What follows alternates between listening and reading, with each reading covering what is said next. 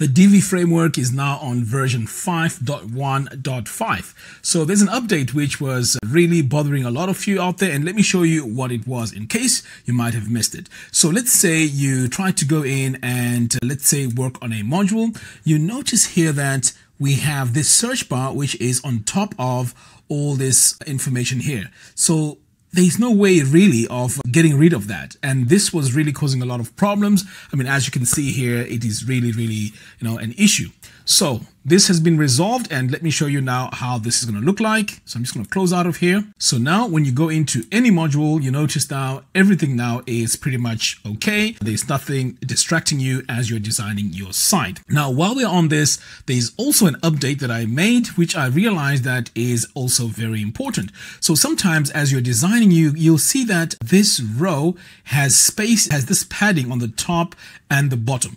Now, sometimes this can be a problem if you're designing your websites, because then you won't have accuracy in terms of the spacing here. So let's give this a background so I can show you what I mean. So let's say I come over here and give this a background. We're going to go with something very light here so we can just see the backgrounds. Okay, so let's go with that. We're also going to do the same here. We're going to give this a background as well. So let's just bring it all the way down here to about there. Okay, so now we can see our two rows. So the issue now is, let's say you wanted, proper spacing between this row and that row. Normally you would just go in here and say, okay, we want our class here of margin top to be, let's say, for example, medium. Okay, so you can see here I've added my medium, but the issue is you can see we still have padding in here. So it doesn't seem like our padding here is much because we have, it doesn't seem like our margin here is much because we have padding both on this row and the row below. So I thought about this and I came up with another shortcut here that we can use. And pretty much all you have to add in here is no padding. Okay, so if you say no dash padding, this is our new class now, which just removes the padding altogether. And I'm just going to copy that and then come to the bottom here and do the same. I'm going to come over here to advanced, CSS ID and classes, and then I'm just going to add this one here as well. So now you can see that things are much cleaner and things are looking great. Okay, now there's a question that I got, and I might as well address this anyways, because people were asking me, why can't we use our normal padding that we get when we just add it in the builder itself? And instead of explaining, I want to show you the big difference here. So I want to go back now to my row, and I'm going to go to advanced, and then I'm just going to come over here and I'm going to add padding medium. Okay, now you notice that we have padding around our content. In fact, let's make it large like that. Okay, so now this is much more visible and we can really see what is going on. All right, great. So I'm just going to save this. And then I'm going to come to the bottom here and we're going to do the same. We're going to add some padding, but this time I want to do it manually. Okay, so I'm going to go now to my spacing, and for my padding, I'm going to start with, let's say, 40 pixels. Okay, I know we're still far, so let's try 50. I think that's about right. Okay, so I'm going to add 50 to all the sides. I'm going to copy that and then paste it here on the left. And now we have equal padding. In fact, I may need to go a bit more. Let's go 60. Let's see what happens here. Yeah, I think we are just about 60 is just about right. Okay, there we go. All right. So you can see now I have padding here, which is similar to what we have here on the top. So I'm going to go ahead and save this. And what I'm going to do now is to exit the Visual Builder, save and exit. So now when we shrink our screen size here, notice what happens. My padding on the top is responsive, which means it's adjusting as I'm going through this. So you can see now that looks much neater. And on the bottom here, it is not responsive. Do you see that? So this is the issue that we have.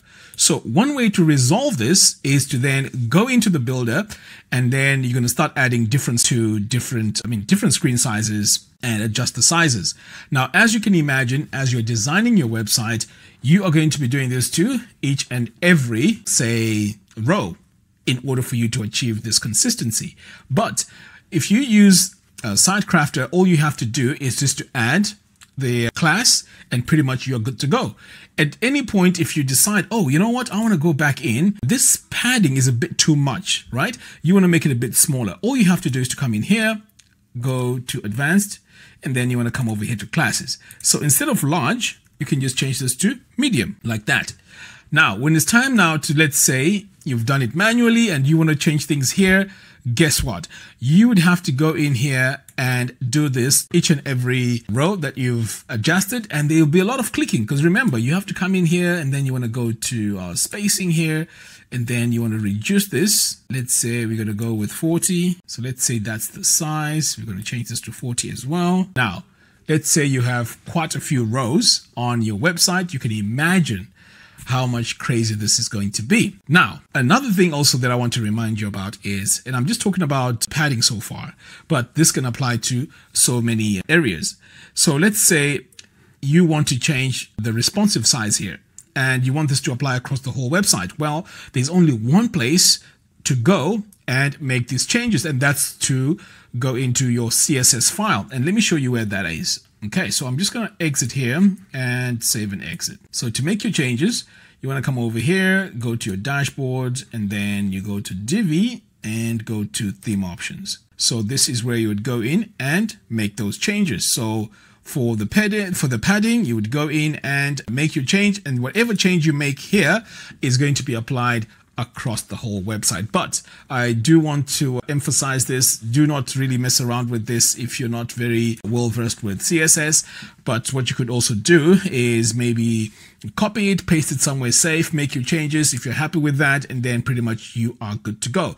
So it's available for download. I will be emailing you regarding this with also the download link so you can have the latest version. At the same time, I'm going to have this in Divi University. Now, if you haven't signed up for Divi University, I'll highly recommend you go ahead and do that, because Divi University is a community for web designers that use Divi. So you can just go ahead, join today, and pretty much you're going to be added onto the community. Now, I also want to show you where everything is. I'm just going to go to the community here.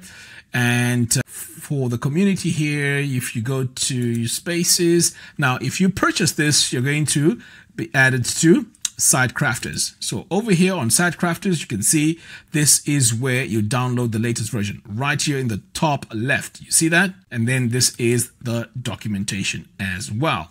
Okay, so everything is very, very clear. You just go into the community, Site Crafters, and then go ahead and download it there.